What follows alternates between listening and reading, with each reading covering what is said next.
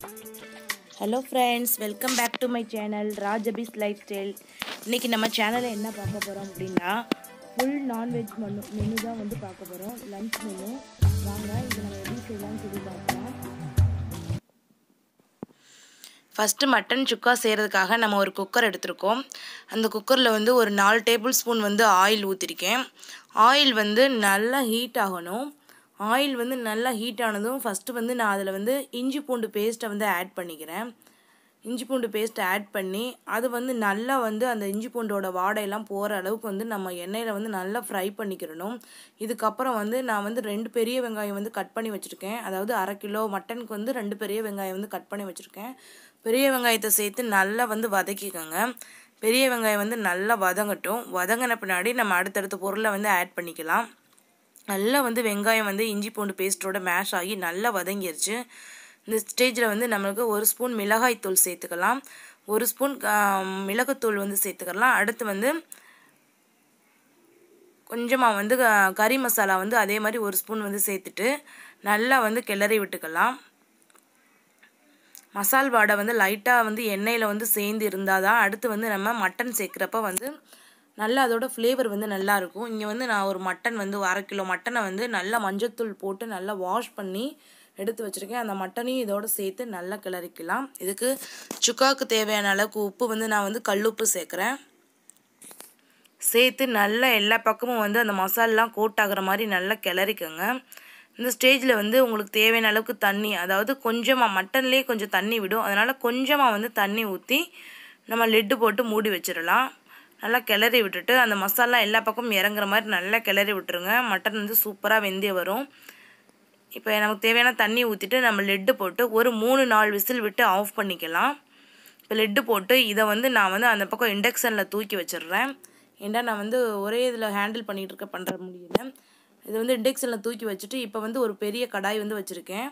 அதில் வந்து அதே மாதிரி ஒரு 4 டேபிள் ஸ்பூன் ஆயில் வந்து ஊற்றிருக்கேன். இது எதுக்கு அப்படின்னு சொல்லி பார்த்தீங்கன்னா சிக்கன் கிரேவி ரெடி பண்ணுறதுக்கு. அங்கே மட்டன் ரெடி ஆகிட்டு இருக்கட்டும், அதுக்குள்ளே நம்ம இங்கே சிக்கன் ரெடி பண்ணிடலாம். 4 டேபிள் ஸ்பூன் ஆயில் ஊற்றி ஒரு சின்ன துண்டு பட்டை மட்டும் சேர்க்குறேன். இதுவும் வந்து 1/2 கிலோ சிக்கனுக்கு வந்து நான் வந்து 1.5 பெரிய வெங்காயம் வந்து எடுத்து இந்த மாதிரி குட்டி குட்டி பீஸாக வந்து கட் பண்ணி வச்சுருக்கேன்.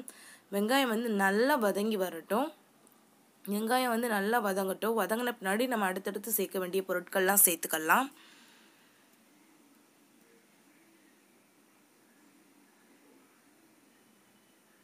வெங்காயம் வந்து நல்லா வதங்கிருச்சு பாருங்க. இப்போ வந்து நம்ம அடுத்தடுத்த பொருளை வந்து ஆட் பண்ணிக்கலாம். வெங்காயம் நல்லா வதங்கின பின்னாடி நான் அரைச்சி வச்சுருக்க இஞ்சி பூண்டு பேஸ்ட்டை வந்து நான் அதில் சேர்த்துக்கிறேன். இஞ்சி பூண்டு பேஸ்ட்டு வந்து சேர்த்துட்டு அதோட இஞ்சி பூண்டோட வாடை வந்து அந்த போகிற வரையும் வந்து, அதாவது அந்த ரா ஸ்மெல் இருந்துச்சு அப்படின்னா நல்லா இருக்காது. அந்த சைடு பார்த்தீங்கன்னா பால் கொதிச்சுக்கிட்டு இருக்கு. நம்ம மட்டனை தூக்கி அந்த இண்டக்ஷனில் வச்சாச்சு. அப்புறம் இங்கே வந்து இஞ்சி பூண்டோட அந்த ஸ்மெல் வந்து போயிடுச்சு. ஸோ நான் இங்கே வந்து ஒரு பெரிய பழுத்த தக்காளி வந்து கட் பண்ணி வச்சுருக்கேன். அதையும் சேர்த்துக்கலாம். வெங்காயம், தக்காளி, இஞ்சி பூண்டு எல்லாம் நல்லா மேஷ் ஆகி நல்லா கொலண்டு வந்து வரணும். அதாவது ஒரு கிரேவி கன்சிஸ்டன்சிக்கு வந்து வரணும். அதாவது இது வதங்கினதே வந்து அந்த கிரேவி கன்சிஸ்டன்சிக்கு வந்து வரணும். அதுக்கப்புறம் வந்து நம்ம இதுக்கு தேவையான ஸ்பைசஸ்லாம் ஆட் பண்ணிக்கலாம். பாருங்கள் நல்லா வதங்கிட்டுருக்கு. நான் ஒரு கையிலே வந்து நானே சமைச்சிட்டு நானே வந்து ஷூட் பண்ணுறதுனால கொஞ்சம் வந்து பாதி கிளிப்பிங்ஸாக தான் காட்ட முடியுது. இங்கே பார்த்தீங்கன்னா நல்லா வந்து வதங்கிருச்சு. இது வந்து 1 டேபிள் ஸ்பூன் மிளகாய்த்தூள் வந்து சேர்த்துக்கிறேன். அப்புறமா 1 டேபிள் ஸ்பூன் மல்லித்தூள் வந்து சேர்த்துக்கிறேன். மிளகுத்தூள் வந்து கொஞ்சமாக வந்து சேர்த்துக்கிறேன். மிளகுத்தூள் வந்து டேஸ்ட் எங்களுக்கு பிடிக்கும் அப்படின்றதுனால நாங்கள் வந்து மிளகுத்தூள் வந்து எல்லாத்தோடையும் வந்து நான் சேர்த்துக்கிடுவோம். அதே மாதிரி இப்போ நம்ம எல்லாத்தையுமே ஒரே ப்ராசஸ் தாங்க. எண்ணெயில் போட்டு வதக்குறப்ப அந்த மசாலோட ஃப்ளேவர் வந்து நல்லா இறங்கிடும். ஸோ அந்த இறங்கின பின்னாடி நம்ம அடுத்து சேர்க்க வேண்டிய பொருளை சேர்த்தோம் அப்படின்னா அந்த பொருளோட அந்த மசால் ஸ்மெல் வந்து நல்லா ராவாக வந்து கிடைக்கும். நம்மளுக்கு டேஸ்ட் வந்து சூப்பராக இருக்கும். நான் இங்கே வந்து ஒரு 1/2 கிலோ சிக்கன் எடுத்திருக்கேன். 1/2 கிலோ சிக்கனுக்கு தான் நான் இப்போ சொல்கிற அளவு வந்து கரெக்டாக இருக்குது. அதை வந்து நம்ம அந்த மசாலோட கோட் ஆகிற மாதிரி நல்லா பரட்டி விட்டுக்கிறலாம். இதுக்கு தேவையான அளவு கல்லுப்பு சேர்த்துக்கோங்க. நான் வந்து கல்லுப்பு சேர்க்குறேன். நீங்கள் எந்த உப்பு சேர்க்குறதும் சேர்த்துக்கலாம். கொஞ்சமாக தண்ணி விட்டு நல்லா கிளறி விட்டுட்டு இதை வந்து ஒரு லிட்டு போட்டு மூடி வச்சிடலாம். இது கொஞ்சம் நேரம் வந்து கொஞ்சிக்கிட்டு இருக்கட்டும். கிரேவி வந்து ஒரு பக்கம் கொஞ்சிக்கிட்டு இருக்கட்டும். நம்ம அதுக்குள்ளே வந்து ரசத்துக்கு ரெடி பண்ணிட்டு வந்துடலாம். இங்கே நான் வந்து புளி ஊற வச்சுருக்கேன். அதனால் புளி வந்து கரைச்சி தண்ணி எடுத்துக்கலாம். ரசம் வந்து ரொம்ப சிம்பிள் தான். ஸோ நான் வந்து லைட்டாக தான் காட்டுறேன். ரசத்துக்கு தேவையான புளியை வந்து நம்ம கரைச்சி எடுத்துட்டு, புளியோட புளிக்கு எனக்கு வந்து என்கிட்ட இருக்க புளி வந்து ரொம்ப புளிப்பானது. ஸோ நான் வந்து அரை தக்காளி மட்டும் அதில் ஆட் பண்ணிக்கிறேன். ஒரு தக்காளி போட்டோம்னா இன்னும் வந்து புளிப்பு அதிகமாகிடும், ரசம் வந்து நல்லா இல்லாமல் போயிடும். அதனால் நான் ஒரு அரை தக்காளி மட்டும் இதிலேயே ஆட் பண்ணிக்கிறேன். நான் வந்து இன்றைக்கி சிம்பிளாக தாங்க ரசம் வைக்கிறேன், அதனால் வந்து அதை சொல்கிறேன்.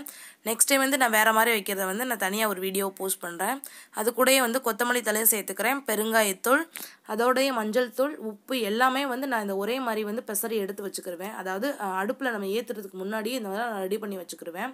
இப்போ இந்த சைடு வந்து நம்மளுக்கு ரெடி ஆயிடுச்சு. இனி அரைச்சி போட வேண்டியது என்ன அப்படின்னு சொல்லி பார்த்தீங்கன்னா, 1 டேபிள் ஸ்பூன் மிளகு, 1 டேபிள் ஸ்பூன் ஜீரகம் வந்து எடுத்திருக்கேன் மிக்சியில். இஞ்சி பூண்டு ஆல்ரெடி வந்து நம்ம பேஸ்ட் பண்ணி வச்சுருக்கனால அதையே வந்து இதோட சேர்த்து 3மே நல்லா மேட்ச் ஆகிற மாதிரி வந்து ஒரு தடவை சுத்த விட்டு எடுத்துகிட்டு வந்துக்கிறலாம். அப்புறம் வந்து எப்பயுமே ரசம் செய்கிறப்ப இந்த ஈய சட்டியில் தான் வந்து செய்வேன். அதுக்கு வந்து ஈய சட்டி வச்சுருக்கு. அதில் வந்து ஒரு 2 டேபிள் ஸ்பூன் ஆயில் வந்து சேர்த்துக்கலாம். ஆயில் வந்து நல்லா ஹீட் ஆனதும் நம்ம மிளகு, சீரகம், இஞ்சி பூண்டுலாம் வந்து ஒரு தடவை க்ரஷ் பண்ணி வச்சுருக்கோம் பார்த்தீங்களா, அதை இந்த எண்ணெயோடு போட்டு நம்ம லைட்டாக வந்து ஃப்ரை பண்ணுறப்ப நம்மளுக்கு அந்த ரசத்தோட ஃப்ளேவர் வந்து சூப்பராக இருக்கும். ஸோ இதை வந்து எண்ணெயோட ஒரு 2 செகண்ட் நம்ம லைட்டாக வந்து இப்படி எண்ணெயில் ஃப்ரை பண்ணிவிட்டு, அதுக்கடுத்து நம்ம கலந்து வச்சுருக்கோம் பார்த்தீங்களா அந்த புளி தண்ணி, அதுலேயே நம்ம வந்து மிளகு, மஞ்சள் தூள், பெருங்காயத்தூள் எல்லாமே போட்டு உப்பு எல்லாமே வந்து அந்த நம்ம புளி தண்ணியிலே வந்து மொத்தமாக கரைச்சி வச்சுருக்கனால அந்த தண்ணி மட்டும் இதில் ஆட் பண்ணோம் அப்படின்னா வந்து நமக்கு போதும்.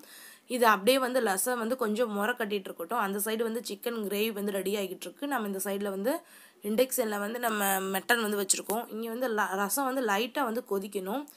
ரொம்ப முறை கட்டினோடனே ஆஃப் பண்ணாலும் நல்லாயிருக்கு. லைட்டாக வந்து கொதிச்சுக்கிட்டு இருக்கு. இப்போ நம்மளுக்கு ரசம் வந்து ரெடி ஆயிடுச்சு. ஸோ ரசத்தை வந்து நம்ம வேறு பக்கம் மாற்றிட்டு இதில் வந்து நம்ம எக்கு வந்து பாயில் பண்ணிக்கலாம். நான் வந்து ஒரு 4 எக்கு வந்து எடுத்திருக்கேன். அந்த எக்கை வந்து இப்போ பாயில் பண்ணிக்கலாம். அடுத்தடுத்து நம்ம வேலை கன்டினியூஸாக பண்ணுறப்ப வந்து நம்மளுக்கு டைம் வந்து மிச்சமாகும், சீக்கிரமாகவே வேலை முடிக்கிற மாதிரி இருக்கும். இப்போ நான் அதில் கொஞ்சமாக வந்து கல்லுப்பு சேர்த்துக்கிறேன். ஏன் அப்படின்னு சொல்லி பார்த்தீங்கன்னா, எக்கு வந்து சீக்கிரமாகவே பாயில் ஆயிரும், உடையாமல் வரும். இந்த சைடு பார்த்தீங்கன்னா சிக்கன் கிரேவி ஆல்மோஸ்ட் ரெடி ஆயிடுச்சு. நம்ம வந்து கடைசியாக வந்து கரம் மசாலா தூள் வந்து சேர்க்கணும். ஃபஸ்ட்டே சேர்த்தோம் அப்படின்னா வந்து அந்த ஃப்ளேவர் கிடைக்காது. ஸோ கடைசியாக வந்து கரம் மசாலா தூள் வந்து ஆட் பண்ணிவிட்டு நல்லா கிளறி விட்டுக்கோங்க.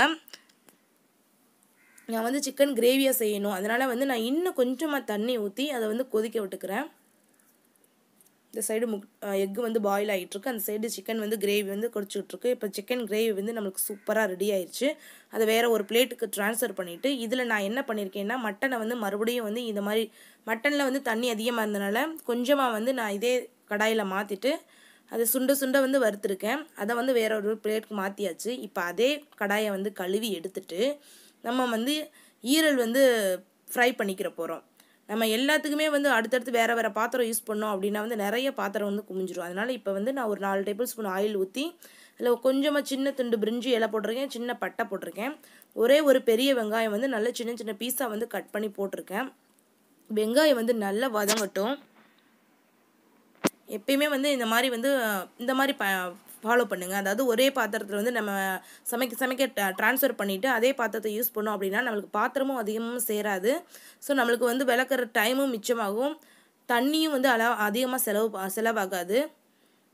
நமக்கு எல்லாமே வந்து டைம், அதாவது கிச்சனில் ரொம்ப நேரம் நிற்க வேண்டிய அவசியம் இல்லை. ஒரே ஒரு பாத்திரத்தை யூஸ் பண்ணி டக்குன்னு அடுத்தடுத்து ட்ரான்ஸ்ஃபர் பண்ணிவிட்டு செஞ்சோம் அப்படின்னா வந்து நம்மளுக்கு வந்து ஈஸியாக இருக்கும். இப்போ இந்த கேப்பில் வந்து வெங்காயம் வந்து சூப்பராக வதங்கிருச்சு. எல்லாத்துக்குமே இஞ்சி பூண்டு பேஸ்ட்டு வந்து நான் சேர்ப்பேன். எனக்கு வந்து இந்த ஃப்ளேவர் வந்து ரொம்ப பிடிக்கும். ஸோ இதுலேயுமே இஞ்சி பூண்டு பேஸ்ட்டு வந்து சேர்த்து இஞ்சி பூண்டு அந்த ஃப்ளேவர் வந்து ராவாக வந்து கிடைக்கிற வரைக்கும், அதாவது அந்த ஃப்ளேவர் போகிற வரையும் நல்லா வந்து வதக்கிக்கோங்க. இது எல்லாமே நல்லா வதங்கிடுச்சு. இஞ்சி பூண்டு பேஸ்ட்டோட அந்த ஸ்மெல்லு வந்து போயிடுச்சு. ஸோ ஒரு பெரிய பழுத்த தக்காளி எடுத்திருக்கேன், அதையும் குட்டி குட்டி பீஸாக வந்து கட் பண்ணி அதையும் சேர்த்து நல்லா வந்து வதக்கிக்கலாம். இது எல்லாமே நல்லா கலந்து வதங்கணும். வதங்கி வந்த பின்னாடி தான் வந்து நான் அடுத்து சேர்க்க வேண்டிய ஸ்பைசஸ்லாம் வந்து நம்ம இதில் சேர்க்கணும். மல்லித்தூள் 1 ஸ்பூன் சேர்க்குறேன், ஜீரகத்தூள் 1 ஸ்பூன் சேர்க்குறேன், சோம்புத்தூள் 1 ஸ்பூன் சேர்க்குறேன், மஞ்சள் தூள் வந்து எல்லாத்துலேயும் கொஞ்சம் நான் வந்து சேர்த்துக்கிடுவேன். சேர்த்துட்டு இது எல்லாமே நம்ம எப்பயும் சொல்கிற மாதிரி எண்ணெயோடு நல்லா ஃப்ரை பண்ணிக்கலாம். மிளகுத்தூள் நான் வந்து எல்லாத்தோட சேர்ப்பேன்னு சொன்னேன் இல்லையா, அதனால் வந்து நான் மிளகுத்தூளும் இதோட சேர்த்து நல்லா எண்ணெயோடு கலந்து விட்டுக்கலாம். அப்போ தான் வந்து அந்த ஸ்மெல்லாக வந்து எண்ணெயோட ஃப்ரை ஆகி வர்றப்போ சூப்பராக இருக்கும். அடுத்து வந்து நம்ம கட் பண்ணி வச்சுருக்க ஈரல் வந்து பெரிய பெரிய பீஸாக நம்மளுக்கு கொடுப்பாங்க. ஒரு சில கடைகளில் குட்டி பீஸாக கட் பண்ணி தருவாங்க. நல்லா க்ளீன் பண்ணி எடுத்து வச்சுருக்கேன். அதையும் வந்து இதோட சேர்த்துக்கலாம். நம்ம போட்ட உடனே பாருங்கள் அந்த ஈரலோட அந்த கலர் வந்து சேஞ்ச் ஆகுது. அது அப்படியே நல்லா ஈஸியாக சீக்கிரமாகவே வந்து ஈரல் வந்து குக் ஆயிரும். ஸோ ஓவர் டைம் குக் பண்ணிங்க அப்படின்னா வந்து ரொம்ப ஹார்டாயிரும். கொஞ்சமாக தேவையான அளவு தண்ணி ஊற்றிருக்கேன். தேவையான அளவு உப்பும் சேர்த்துட்டு இதை கொஞ்சம் நேரம் வந்து நம்மளுக்கு வந்து வறுவல் மாதிரி செய்ய போகிறோம். அதனால் வந்து கொஞ்சம் வந்து நல்லா சாஃப்டாக குழந்தைக்கு கொடுக்கணும் அப்படின்றனால நான் கொஞ்சம் தண்ணி அதிகமாக ஊற்றிருக்கேன். கல் உப்பு சேர்த்து கொஞ்சம் நேரம் இது மூடி வைப்போம்.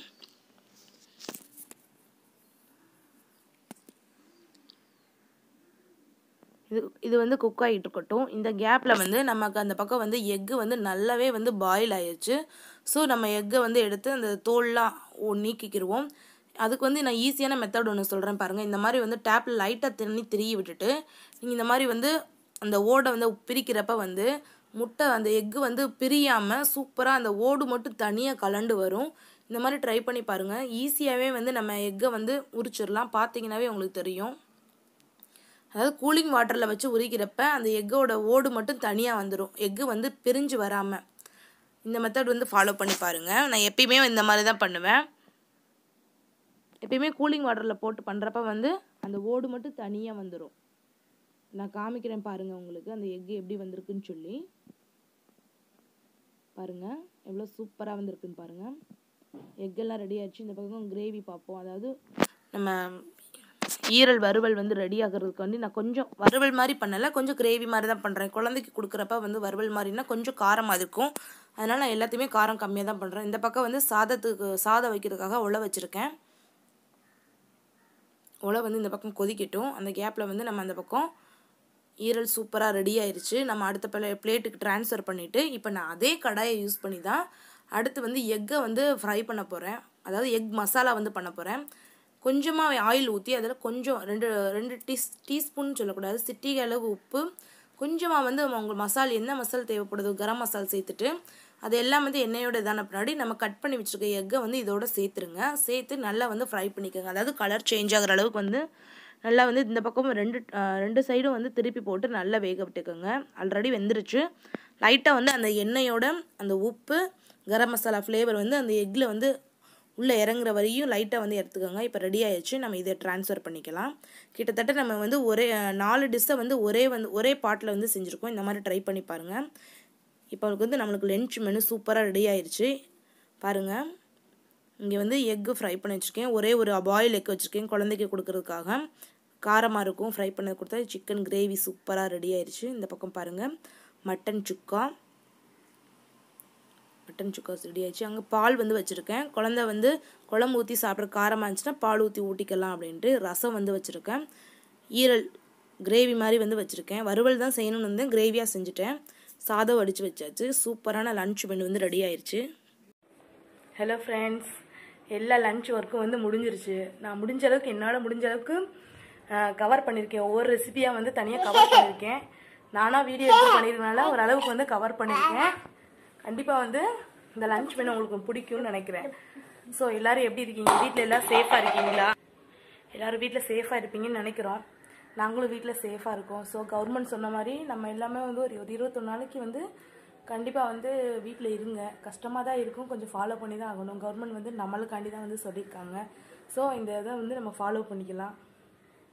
Hi hi. ஸோ வந்து நமக்கு எல்லா திங்ஸுமே வந்து வீட்டுக்கு தேவையான பொருட்கள் எல்லாமே வந்து கண்டிப்பாக அத்தியாவசிய பொருட்கள் வாங்க வெளியில் போகலாம் அப்படின்ற மாதிரி சொல்லியிருக்காங்க. ஸோ அதனால் வந்து நீங்கள் எல்லா திங்ஸும் மொத்தமாக வாங்கி டம்ப் பண்ணாதீங்க. அடுத்தடுத்து வாங்குறவங்களுக்கு வந்து இல்லாமல் போகிற அளவுக்கு பண்ணாதீங்க. உங்களுக்கு தேவையான அளவுக்கு மட்டும் வாங்கிக்கோங்க. தேவையான அளவுக்கு மட்டும் வாங்கிக்கோங்க. மேக்ஸிமம் ஒரு ஆள் மட்டும் வெளியில் போய் வாங்கிட்டு வாங்க. வாங்கிட்டு வர்றவங்க வந்து கையெல்லாம் கழுவிட்டு நல்லா வாஷ் பண்ணிவிட்டு வீட்டுக்குள்ளே வாங்க. மற்றபடி எல்லோரும் வீட்டுக்குள்ளே சேஃபாக இருங்க. நாங்கள் எல்லோரும் சேஃபாக இருக்கோம். ஸோ இந்த வீடியோ வந்து லன்ச் மெனு, இந்த வீடியோ வந்து கண்டிப்பாக உங்களுக்கு பிடிச்சிருக்குன்னு நினைக்கிறேன். இந்தியன் ஸ்டைலில் வந்து ஃபுல் மீல் லன்ச் மெனு வந்து நான் பண்ணியிருக்கேன். அதாவது மட்டன் நான்வெஜ் லன்ச் மெனு வந்து நான் பண்ணியிருக்கேன். கண்டிப்பாக இந்த வீடியோ உங்களுக்கு பிடிச்சிருந்துச்சுன்னா லைக் பண்ணி ஷேர் பண்ணி கமெண்ட் பண்ணுங்கள். மறந்துடாமல் என்னோட சேனலை சப்ஸ்கிரைப் பண்ணிக்கோங்க.